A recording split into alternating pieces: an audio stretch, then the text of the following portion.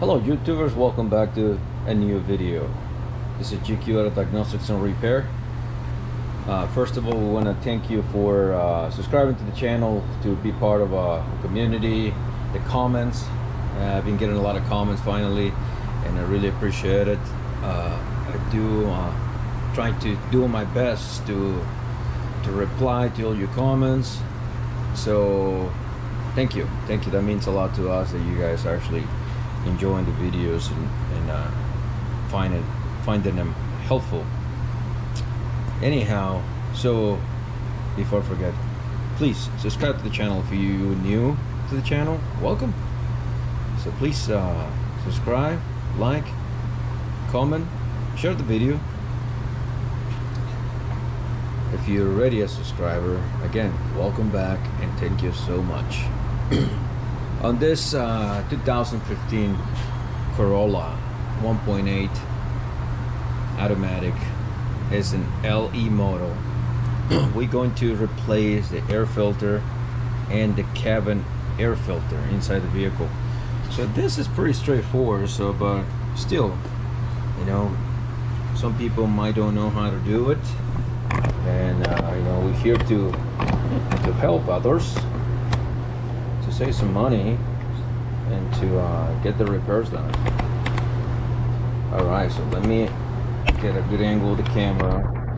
So here we're gonna have two tabs right there, one and the other one is over there, right here. So we're gonna push with the thumb away, this to the front of the car, and this now is like, we're gonna pull this part up, and we're gonna push it towards the back of the car, towards the master cylinder.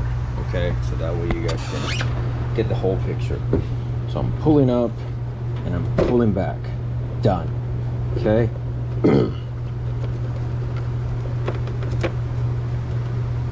Here some people might want to remove the hose, the breather hose. You can if you want to, but in some occasions, oh, look at all that dust. Oh, woohoo! The breather hose can be very brittle, very hard because of the heat and the age of the vehicle, and this can break, you know, right here when you disconnect it. And sometimes time to get a suck air from the outside and create a leak condition. So that's why I usually, this one seems to be okay, but I'm not gonna do it. I'm not gonna disconnect it. Don't feel like making extra work for me. Now this is very important. You can see here, this is round, this is a square, 90 degree. So this, you cam like this, okay? Sometimes people don't pay attention to that, and they put it backwards here, and having a hard time trying to seal the top, okay? So you just pay attention when you do something. Here is our new filter, you can see. All right, so this again goes in this corner, so it's gonna go like this.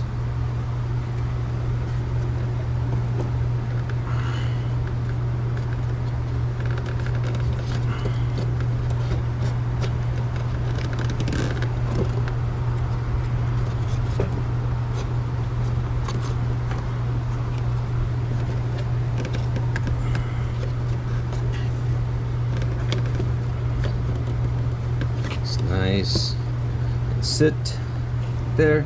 Now we're gonna do the opposite. We're gonna slide it here so this tabs can lash. There it is. Press down, locks in place. Don't forget this other side, and we are done. Okay, we didn't remove the hose, we didn't disconnect the master flow sensor, so that would potentially can create a code, so any of that.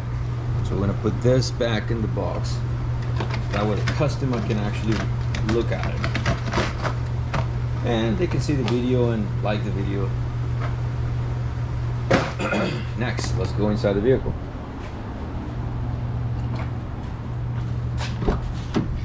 So here for the cabin filter, we need to access or remove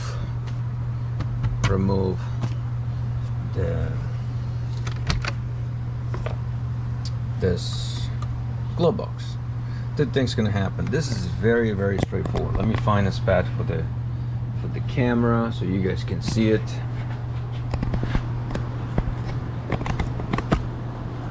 Hopefully this is a good angle.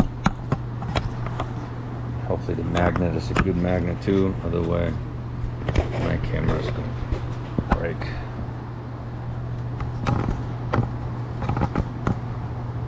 Right there. So here it's a tab. So we're just gonna pull away that way. Great. Now we're gonna push in these two areas. Then we're gonna pull away. Done. Okay. Easy. So now your cabin filter is behind this door number 1. Okay. So here you can see you have an arrow so up. This part goes up because that's the only way it's gonna fit to be able to latch it. So here is a tab that goes over there. Get in. Boom. Done. So remove it. Now this, we're gonna pull this filter out. And like, oh. Anyhow. Wow. Okay, let's see. Well, at least they put it right. The arrow's down, so you want the arrow pointing down because the air is going to come from the outside of the vehicle. Inside is going to filter and going into your evaporator or your heater, depending what time of the year you or what season. So that's what you're going to be using. Here to here is an area where the air doesn't go. It's flat.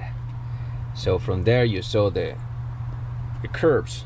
So on this model Toyota, the filter instead of going like this is going to go like this, and you will be able to see why it was kind of tricking me. This bar is like almost an inch that is empty there. Usually we want the whole area to be covered, but again, because the way the bottom is built and the back, the filter actually cover perfectly the area where the air goes through. Anyhow, again, I'm like you guys, sometimes I don't have all the answers, but I'm too curious to not go look for them. All right, so this one, whoever replaced it before, put it wrong, obviously, because again, most of the time filters go here this way. Now next, you're gonna put this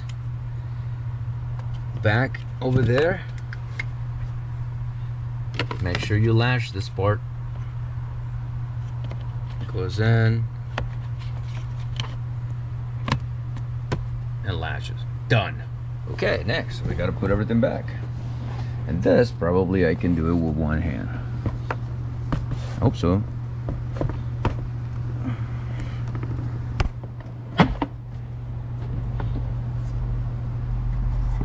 There's there. There's the dampener arm, how they call it. Never mind. I didn't do it right.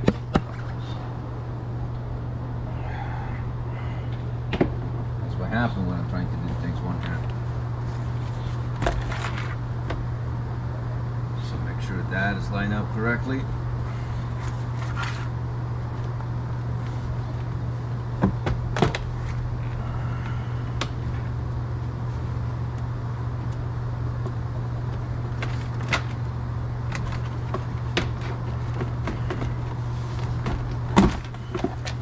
This is done.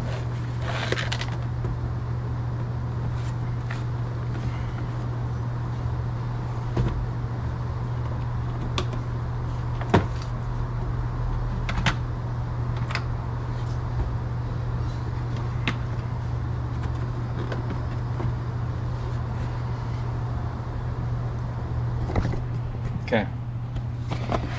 So make sure those two things, they are going to clip right here, right here. Move this. So let's do that. So there you go. Clip. Let it hold by itself. I'm going to put this back.